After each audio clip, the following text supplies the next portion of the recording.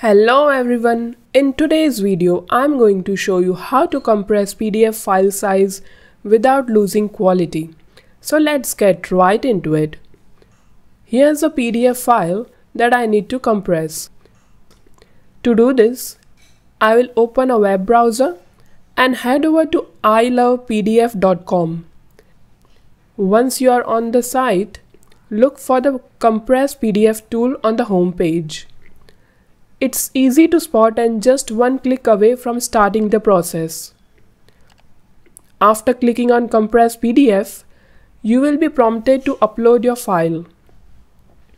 You can drag and drop your PDF directly into the browser window, or you can upload it from your device, Google Drive, or Dropbox.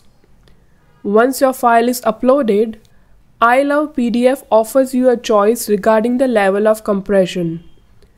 You can choose extreme compression if you need the file size to be really small, recommended compression for a balanced reduction, or less compression if you want to preserve the highest quality possible.